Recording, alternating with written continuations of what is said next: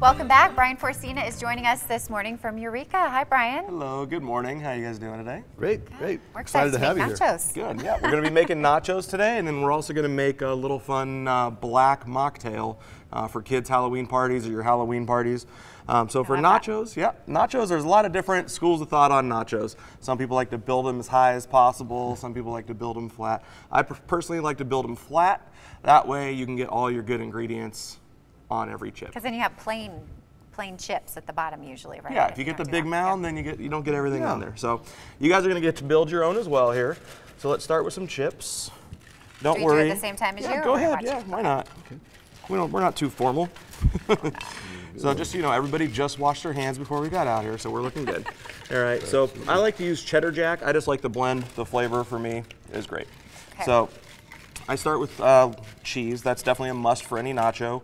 If you're vegan, go get yourself some vegan cheese. I'm sure you know of a great option that I don't. Yes, yes. And then for me, I really like to have some blackened grilled chicken. So we already have that done. But go ahead and feel free, like I said, to put anything you want on there, on yours. All right, we already have one going in the oven here. You can never have too much cheese. Right. I love cheese. So don't mind me, I'm just going to take it. I like the movie theater where you get the melted cheese oozing all over the place. You like the cheese sauce. That's good. That's not real, is it? It may have started somewhat like that. Real. Yeah, so I like to put black beans on them as well. I just think it's got a good flavor and good texture combination. Yeah. So at this point, I normally go into the oven, and some people like to do it on broiler. I like to bake them. That way it spends a little more time in that oven. Your plate gets hot, keeps your nachos warmer, keeps your cheese melted longer, and all your ingredients are nice and heated all the way through. Okay. So while we have our guy going in the oven, we'll just keep adding things to ours. You like beans on yours? Black beans? Black beans are great.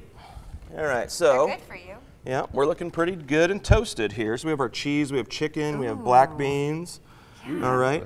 Now at Eureka, these are on our appetizer menu, and we do them at happy hour from 2 to 6 and from 9 to close. Okay. So there's $5 at happy hour. But then we top them off with some fun sauces. So we have some charred tomato salsa. We actually won Best Tomato Salsa at the 5th annual salsa competition at the North End Organic Nursery. So this one's pretty delicious. And if you want your food to look fancy, invest in the 99 cents for your squeeze bottle. So you just give little zigzags here. And you get it even. Sure. Again, every bite should have every flavor on there. And then this one's a little avocado tomatillo sauce. So I just zigzag in different directions. Again, just helps it look nice and pretty. Okay. This one we make at the restaurant called chipotle sauce. So it's chipotle, cilantro, garlic, a little vinegar, a lot of ingredients in here. So is this going to be spicy? No, actually, a little bit of sweetness, a little bit of smokiness, a little bit of spiciness, but not too spicy. And then I like to top it with a little bit of sour cream. Nice. Yep. So I love that. Here, again, we have more toppers. So if you want pickled jalapenos or fresh jalapenos, go ahead. Or none. Green onions, tomatoes, red onions, cilantro, all of it's fun, right? It's all fair game. So tell us about the drink. All right, the drink is delicious. So it's a good one for Halloween because we're actually going to make a jet black charcoal lemonade. So we start off with an activated charcoal pill.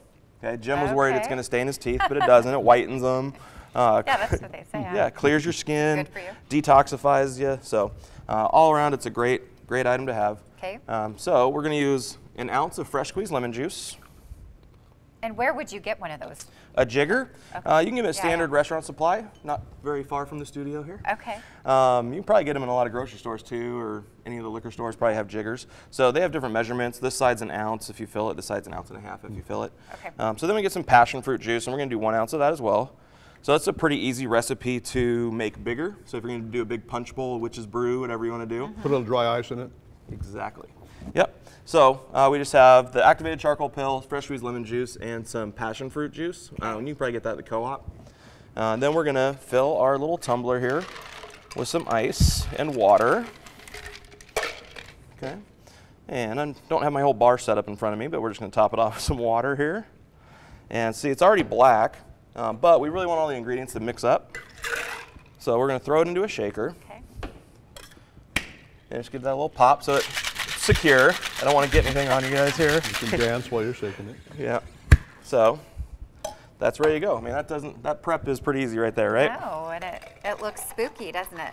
Yep. So my daughter actually, for the Halloween party we're going to have, she got a, There you go, if you want to try Yes, that. yeah. She got a little ice cube mold, one of those little flexible ones, and it's skeleton bones. So she has a whole big giant container of different skeleton bones ready to go in her witch's brew punch. So That's so good. so cute. Yeah. Yeah. Kids and adults will like this. absolutely. Yeah, awesome. Well, thanks, Bryan, for being here. These recipes are online right now at ktvb.com. And those are good, really good. We'll be right back. Thanks.